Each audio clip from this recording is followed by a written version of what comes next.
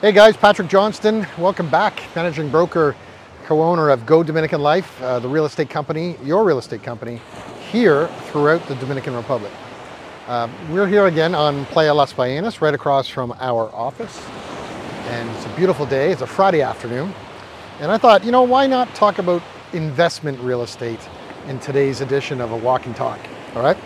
So this is for you to sit back and relax and think, because this is a big concept idea on how you can obtain freedom in your life, as I did many, many years ago.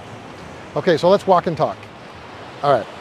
So in the world of investment real estate, most people consider investment real estate by buying a single family home or buying a condo and then living in it a couple of weeks a year, or renting it out full time. And there's nothing wrong with that. But that is the beginning stages of investing in real estate. It is not the professional level. You're not really an accredited investor. You're just simply getting started. And when I got started in 1992, I started the exact same way as I just mentioned. I bought a single family, 54 York Street in Guelph, Ontario. That's what I bought. A 3-bedroom, 1-bath, single family home. And I could rent that for about $1,200 a month back then. I think my mortgage payment, because I paid $70,000 or $80,000 for it. So my mortgage payment was $500 or $600 with 5% down or 10% down. And I put that on a cash advance on my credit card. So I got into the real estate game. And I thought I was cool, and that was great because I was making $500 or $600 profit per month. And at the time, with my full-time job, I may have been making around 25 grand a year. So I literally bought one paycheck for 1 week with one property. So I said, shit, if I can do this and get 4 of them, I can quit my real world. So over the next, say, 6 months, I bought 3 or 4 more. 165 Janefield Avenue, 137 Janefield Avenue, 33 and 35 Suffolk Street, all in Guelph, Ontario.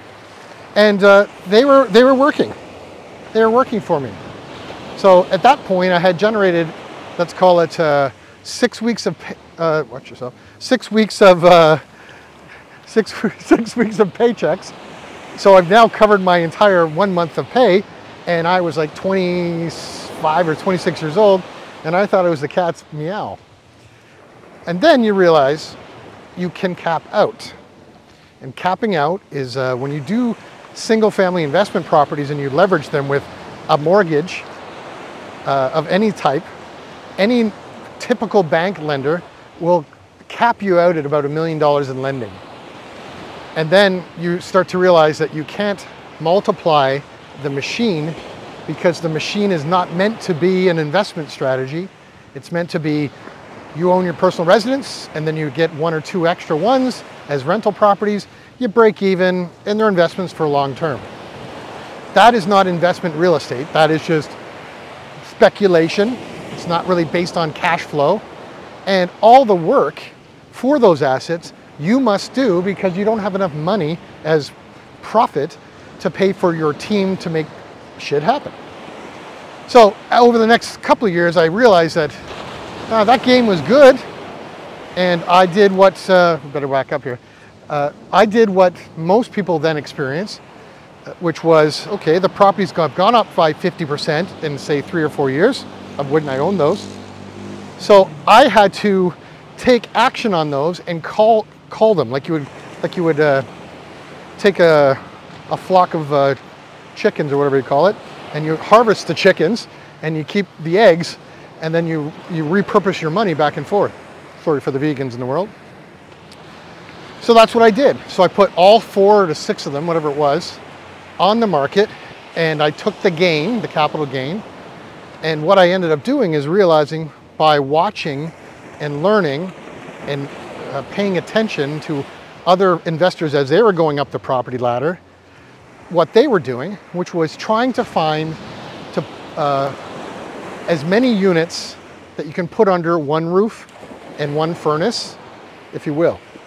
So I started buying multifamily units, which are a different level of banking, generally 6 units and above in Canadian marketplace or US marketplace, that goes over to commercial banking. And commercial banking, they love that. They understand it. There's platforms of finance for it. And you can multiply both your equity, you can multiply your income, and therefore multiply your freedom in time. So I went from that, 6 single family type of homes and condos to then, okay, 6 to 8 unit buildings. And then I cut my teeth with those for a few years. That was going back in the city of Guelph, Ontario. That was, what was that? 1998. The bylaw changes in that town started to change, where you could only have a maximum of 3 unrelated family names living in a single rental dwelling. It was a student town, so they didn't want to have student ghettos of 4 to 6 bedrooms. And of course, that's what I created. I created student accommodation. My website was called universityliving.com back then. And I realized that that bylaw was coming in, so I better make a change. So I did the call and I put those units on the market. Let's pretend, because I don't know exactly what it was, but let's pretend the market went up 30 to 50% with those assets. I sold those assets, and then I was all money, hard money in my pocket, or in the bank, if you will. And then I looked for, again, more units under one roof. So the first building I bought was in Halifax, Nova Scotia. I bought a 12-unit building and then a 24-unit building, so that I mastered those type of lending. So I then had to learn how to manage a superintendent. I lived in Toronto, but I had properties in Nova Scotia, so I was at a distance. I had to go maybe once every 6 weeks, just to make sure everything was working. I had to think like a business person, meaning I had to get organized. It wasn't digital back then, but I had to get leases and a fax machine. Imagine that. So fax machine back and forth, and monitor deposits and all the rest of it. And then I said, well, okay. So I took the original no money down, cash advance on my credit card, and now I was at a level that I was $1 or $2 million in assets, meaning equity from the years. And then I thought, you know what, let's do this to the next level. So then I sold those and bought my first true multifamily, which was a 41-unit complex in Glace Bay, Nova Scotia, up in Cape Breton. 65 to number 71 Dominion Avenue in Glace Bay. And all 2-bedroom units, electrically heated, tenants pay everything. And I paid $1.1 million for it, which was like, whatever that was, $25,000 per apartment. And then I saw the light, like boom, this is the way it has to be. I was making $5,000 to $8,000 a month on that asset. And again, going back, say 6 or 8 years previous, I was making $500 or $600 a month. But now I was making real money, and I still had a real job, making about 30 grand a year in my airline world back before I was into real estate. So you start to get the picture of what I'm saying. It takes experience, it takes knowledge. It is not a sales position type of thinking. It's a business mind. You have to analyze numbers, get comfortable with Excel, be a hard ass if 80% of the time when you're dealing with a business, because you have to make decisions, and it's not like you're being happy all the time. You have to kick people out, you have to deal with problems, and then you get to know all aspects of a building. Sewer lines, septic fields, roofs that fail, furnaces that fail, frozen pipes, all of that shit show gives you the strength and the knowledge to press on. So over the next 10 years, I went from that one single family 40-unit building thereabouts in Glace Bay to 89 apartment complexes with a value of about $138 million in assets. And if you don't believe me, it's real. It is absolutely real. I did it, and I did it with the same original cash advance of $5,000 or $6,000 on my credit card. So what am I telling you now? Today, I'm signing for my first hotel. It's a 25-unit hotel, which I'm going to completely transform the building. And I'm going to take it to the next level of Airbnb by offering niche suites specifically for a specific market I've been targeting. And I know that market is strong right now for millennials. And we're going to create a brand and image based on that. So the keys to an investor mindset when you're looking at this is that the meat of the action is that you want to find, generally, you need to get excited about stinky buildings, dirty, run down, maybe boarded up, mold or mildew, shitty tile, shitty kitchens, shitty appliances, terrible bathrooms, things that are leaking. And you will eventually find that very sexy for you as a real estate investor. Because the opposite is true. You're not here as a real estate investor to buy ready-made retail pricing, beautifully decorated single family villa or condo. We create those things. We don't buy those things as an investor. You have to be very, very comfortable with the numbers. You have to think and know budgets and know ratios and turnovers. You have to think about costs and energy and a whole bunch of other things. But what I'm trying to tell you is, as a real estate company as we are, we're not just a bunch of salespeople here trying to make a commission and sell you something, right? Effectively, in the end of the day, that's how the revenue works for the company.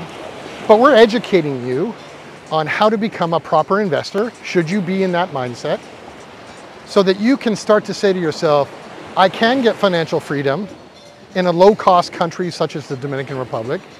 You can spend your time focused on leveraging ideas and people and personal wealth to create all that freedom that you want in your life. And it's not about money. Believe me, it's not about money. If you have enough money in your life that you don't have to work for a living and you can spend more time here, sitting with me, sitting with the team, getting ideas, brainstorming, going through mentorship and masterminds, thinking outside the box. There's a ton of room for investors in the Dominican Republic. It's not a secret thing. Investors speak to investors. They love speaking to similar mindset people. So our next step is to plan out an investor retreat right here in the Dominican Republic. I'll be launching that over the next, let's call it 30 days or so. And it'll be basically an intense workshop for about a week to 10 days, where we'll spend a day in class, if you will, then a day looking at property, and then a day in class and a day off, and then a day in class and a day looking at property, because we want to educate you to the point that you feel comfortable to step like this. Step out. Step out of your mindset, your limiting beliefs, your lack of experience. Or if you were like me and you have 6 single-family homes and you think you're the king of kings, you could realize that, and you should realize, congratulations, you've made that equity, but you're working for that equity now. You're a slave to the labor for those single-family homes because you can't hire someone full-time to do it because you're not making that much money. But the secret is the capital that you've done in the capital gain that will work for you longer, faster, quicker, and easier as your life moves forward. How's that? Is that a lot of information? Is that too much? Is that too much? Comment below. Let me know where you're at in your investing career. If you have 4 to 6 units of rental as single family homes and condos, you need to reach out to me. We need to speak. I'm an investor. I will coach you. I will mentor you. I will make sure that you get the right tools to make the right decisions to make your family in a better shape. All right? So my WhatsApp number is down below at 829-525-1782. Monday to Saturday, 6 a.m. to 11 p.m. I answer live. And Sundays I don't, because it's Sunday fun day and I take my time off and chill. Okay. So follow me back to the office. You're going to make some money this year. And that money is going to be made by other people giving you money. And then I want to have long walks on the beach with you talking about this stuff and how you can improve your life, be more effective, get education that's required in your head, get out of the fear zone, and get back to the beach. Okay? Are we on it? Let's go. Don't forget, life is better at the beach. Talk to you soon.